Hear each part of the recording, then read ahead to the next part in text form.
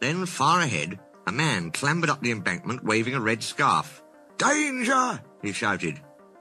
Duck came as close as he could. So this was Bulgy's shortcut, he chuckled. Bulgy was wedged under the bridge. Despite being a series on railway engines, Thomas the Tank Engine has had quite a few memorable road characters, and no one stands out to me more than Bulgy. Once frets the Little Western, he goes as far as to steal Duck's passengers, but in doing so gets himself stuck under a railway bridge. Like many of Audrey's railway stories, it was based on a particular event, but with a twist.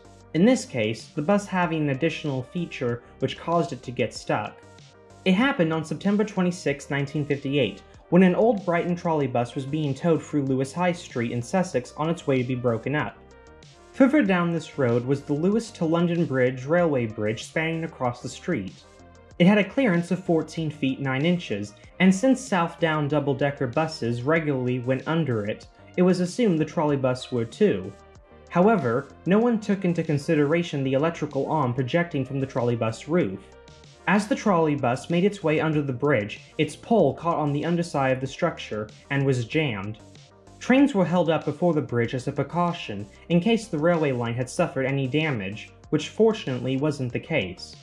The bus stayed stuck for over 3 hours, ironically on its rear having an advertisement with the words, "What's your hurry?" The trolley bus would eventually be freed, and finished its journey at the breaker's yard, where it would meet its fate. The railway bridge, meanwhile, would continue to see use until 1969, when the line closed. Later that year, Oliver the Western Engine was published, written by the Reverend Wilbur Awdry. He had read about the incident in the Evening Standard, and repurposed it as a story in his book. Even the detail of the bridge's clearance was copied into Gover and Peter Edwards' illustration.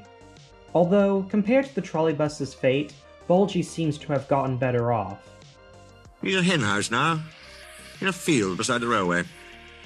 If he still tells whoppers, they can do no harm. The hens never listen to them anyway.